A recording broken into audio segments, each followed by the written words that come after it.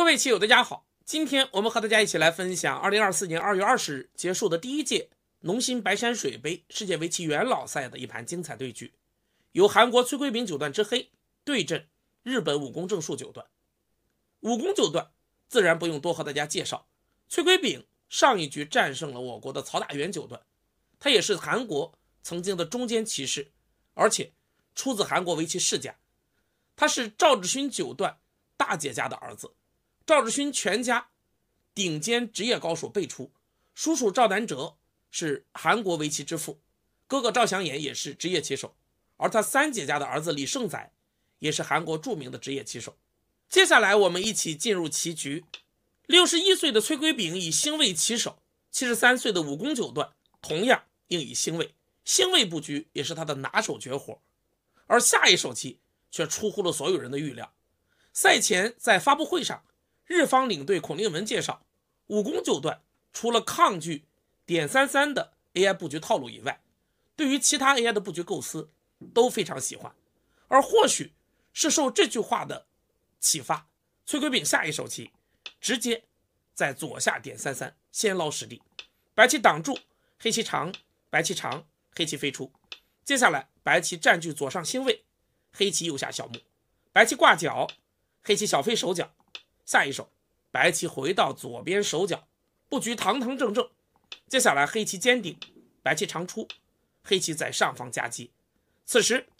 白棋反夹，武宫九段好战的风格也体现得淋漓尽致，而这一代的下法都是 AI 的一选。下一招黑棋在上方拆，白棋二间跳出，现在黑棋在右边飞跟着应一手，或者在中央一带跳走强自身继续追击白棋，都是可以考虑的下法。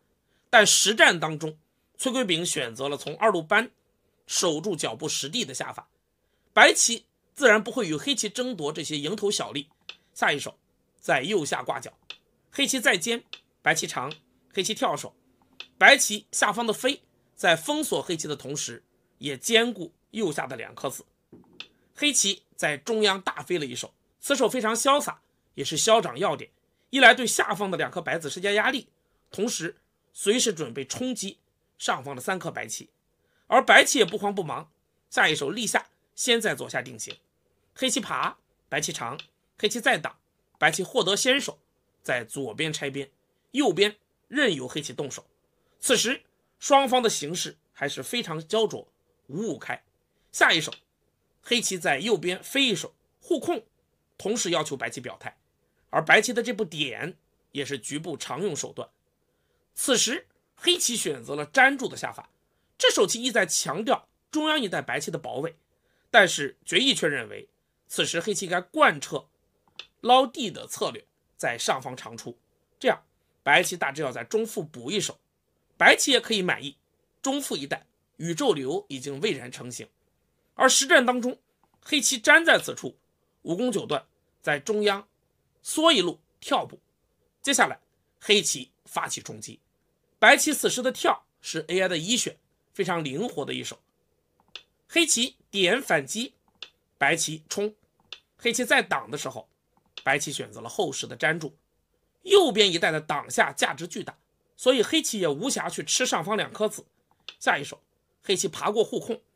白棋则在上方冲出。现在黑棋强行冲的下法并不成立，白棋打完之后可以后势一粘，此处依然有随时冲吃黑棋这颗子的手段。而黑棋如果再补的话，那么白棋就可以抢占天元，这样白棋全局后势左边形成了庞大的阵势，这是武宫九段擅长的步调。所以实战当中黑棋不肯，下一手黑棋顶在了此处，但决议认为这手棋有更好的下法，此时黑棋可以尖在此处，要求动出这颗子，白棋再挤，黑棋长出。下一手白棋在此靠，黑棋单退，接下来白棋再冲，黑棋可以跳封在此处，这样黑棋将中央走后之后对抗左边白棋的阵势，同时黑棋还有对白棋这块棋继续搜刮的一些借用。而实战当中崔圭炳也有类似的构思，下一手棋他靠在此处，但白棋后势一粘，相比较而言，这手棋跳在此处接下来留有断点，而尖在此处则要更为的灵活。同时上方白棋也留下了扳的好点。实战当中，黑棋继续强硬，在这一带强行冲击白棋，白棋则在上方扳下，黑棋粘住，白棋再冲，是灵活的一手。现在黑棋如果冲，白棋粘住，这3颗子被割下，中央的黑棋也不够厚，作战白棋不怕。所以下一手棋，黑棋选择了断吃上方这颗子，白棋则厚实联络。接下来黑棋如果普通的在中央跳出的话，那么白棋可以在中央继续抢占天元的要点。而实战当中，黑棋扳在此处向中央突破，白棋强硬一扳。黑棋再长的时候，白棋下一手棋靠完了点方，是进攻的步调。此时黑棋也不好应，如果这一带迂形去补助断点，那么白棋只需要在中央将自身粘住补后即可。黑棋再补棋，白棋一飞，这个结果白棋也是大获成功。所以实战当中，崔圭炳也下出了好棋，下一手棋在中央吊了一手。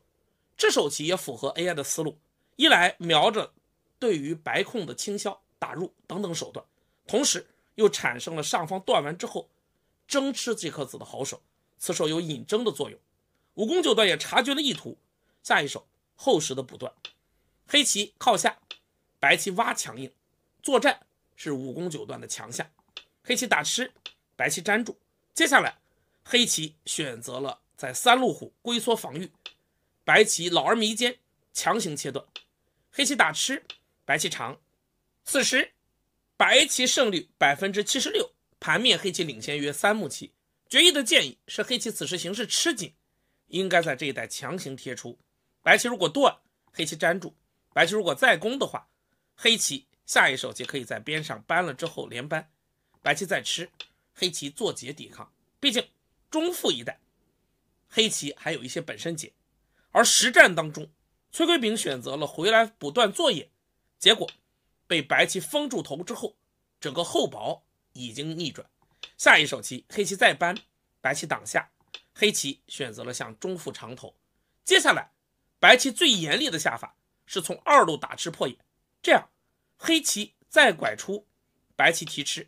黑棋扳，白棋再提，黑棋粘住，白棋吃住这颗子即可。在整个左边棋中负一带，白棋收获巨大。至于下方这块棋，由于边上还留有打吃度过的手段，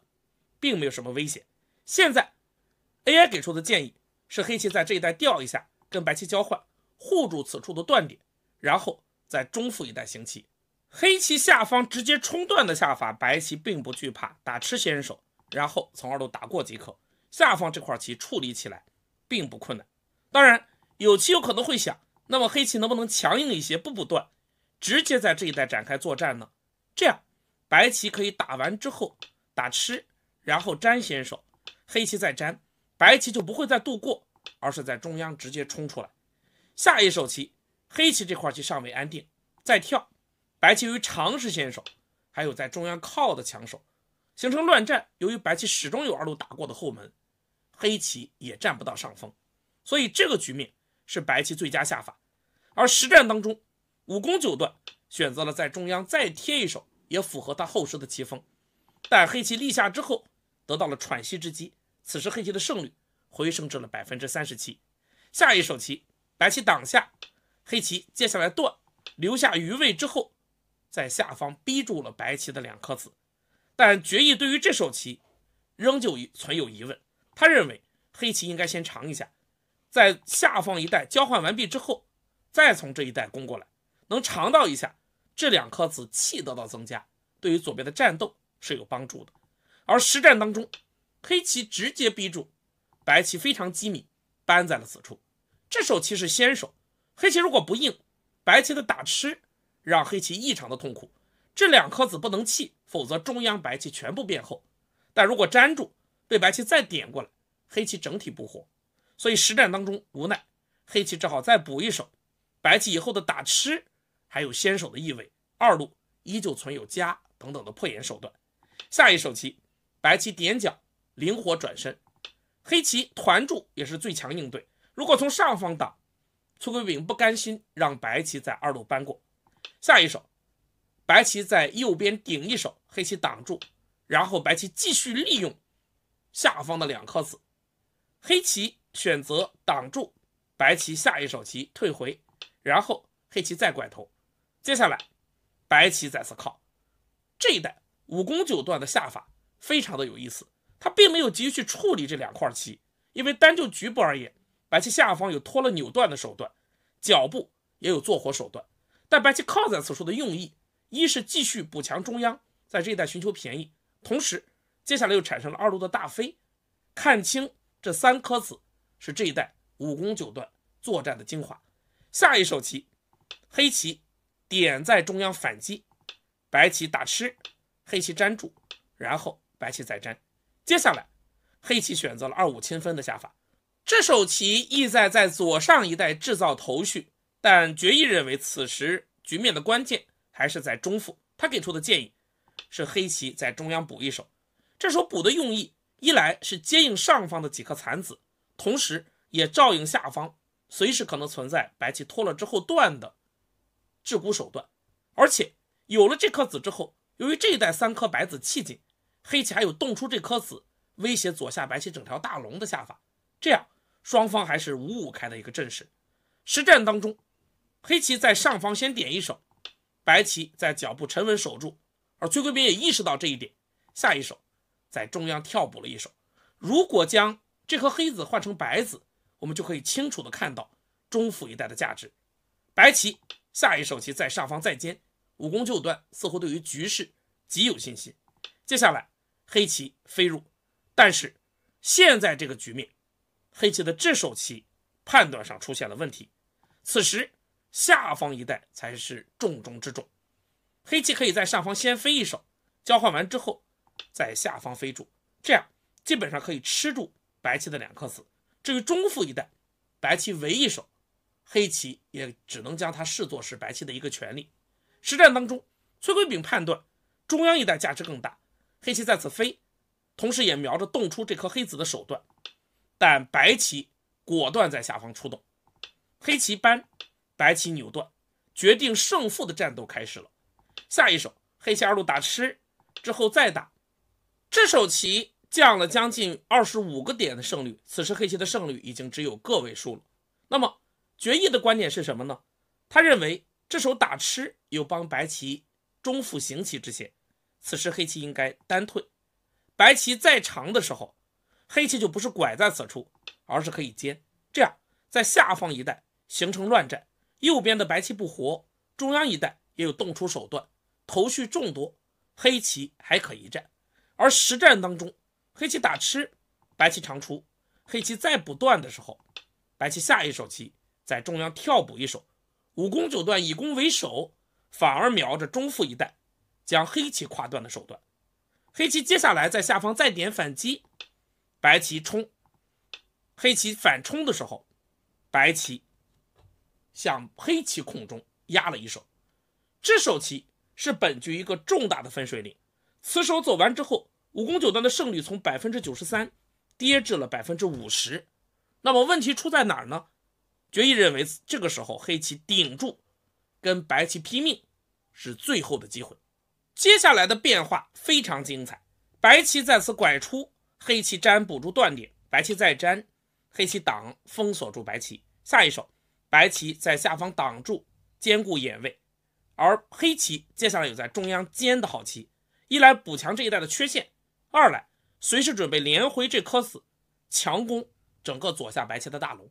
但白棋也有好手，此时白棋可以在此断，黑棋冲先手，这个挖白棋不得不防，因为左边大龙始终没有活干净。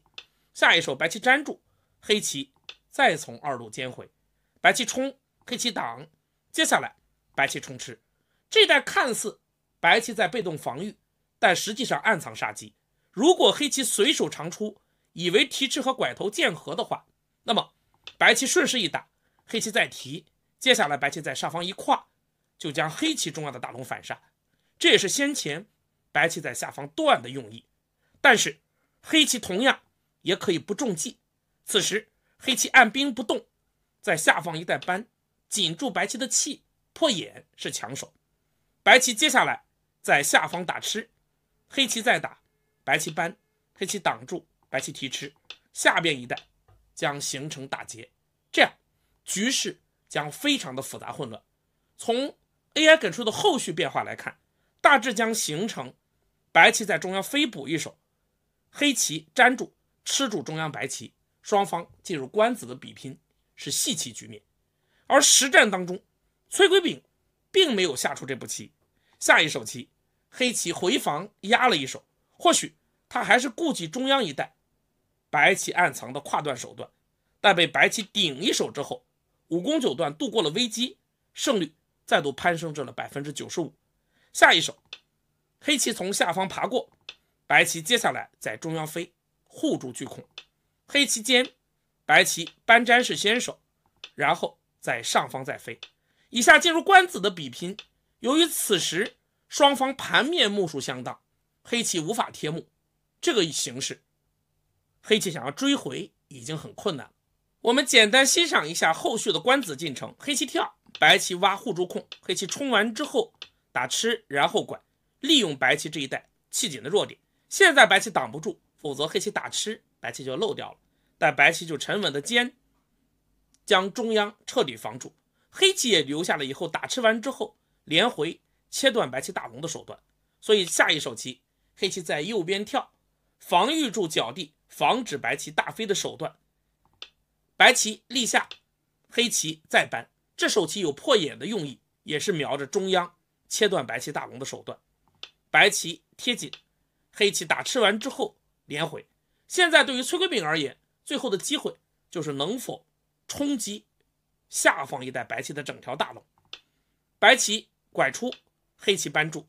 白棋护住眼位，黑棋挤，白棋在下方挡住，这块棋弹性十足，断然不会死掉。黑棋再拐，白棋提吃，黑棋粘，白棋下一手在右边尖了一手，下方大龙并没有任何问题，中央的提吃和二路的虎作野是剑合的好点。接下来黑棋在上方虎住，白棋粘住，要求黑棋补棋，黑棋长，白棋粘，黑棋没有补，而是在下方破野，白棋提吃，然后黑棋再打上来定型。但此时武功九段没有粘住这颗子做活，而是强硬的在脚部点了一手，试探黑棋应手。黑棋冲，白棋接下来在上方扑吃了3颗黑子，全盘实地的差距进一步的拉大。下一手黑棋提劫必然，整条白棋的巨龙看似变成了打劫活，但武功九段已经成竹在胸，这条龙本身劫财太多。下一手白棋在左边做野，黑棋顶住，白棋提吃，接下来黑棋在脚步爬，白棋跳手，黑棋在提的时候白棋顶住，而全盘白棋极为的厚实，黑棋可用的劫财并不多。接下来黑棋强行破眼，白棋提吃，黑棋在破眼的时候白棋提回劫来。下一手黑棋无奈用提吃倒扑这颗子找劫，白棋提回。下一手棋黑棋提回劫来，白棋打吃还是劫财，黑棋再粘，白棋提劫，而黑棋此时已经无劫可找，在上方冲，白棋根本不予理会，直接消掉了劫正。此后崔圭炳又坚持了几手，但是已与胜负无关，眼见差距无法追上，在白棋挤在此处的时候，黑棋投子。这盘棋73岁的武功九段将自己善战的棋风再度展现在了我们面前。全盘右上、左边及下方一带的战斗丝毫没有古稀老人的隆中之态，向我们展示了朝气蓬勃的宇宙流围棋。接下来他将迎接我们中国队马晓春九段的挑战，我们也期待着他们能够下出精彩的对局。这盘棋就和大家分享到这儿，感谢大家关注，我们下个视频再见。